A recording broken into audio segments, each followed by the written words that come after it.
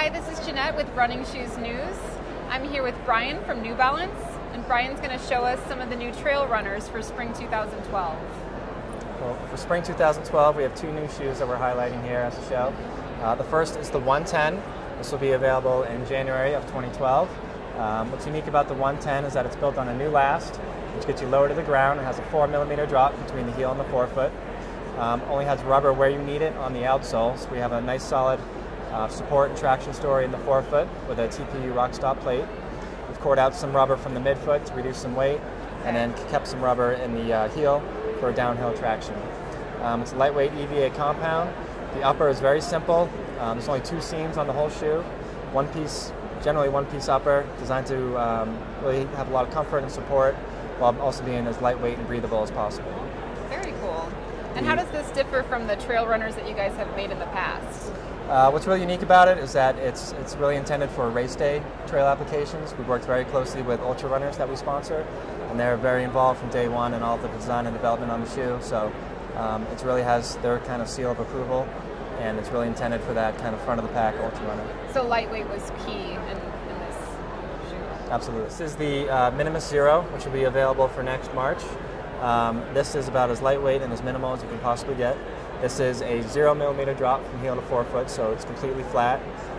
The outsole is only put rubber in places where you would need it, as little rubber as possible. The EVA is also cored out, so you can see right into the upper material, right below it. So not only looking at lightweight materials, but also how we actually make the shoe, and making sure that our construction is as minimal and as lightweight as possible.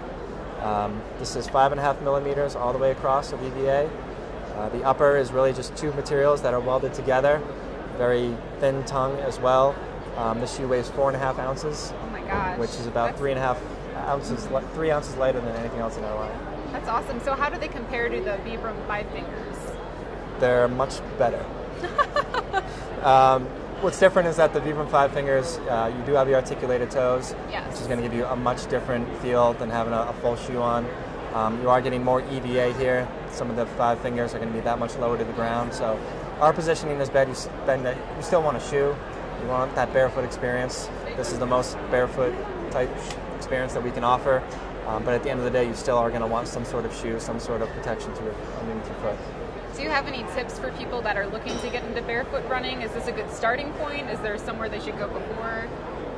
If you're looking to transition, I would say go slow.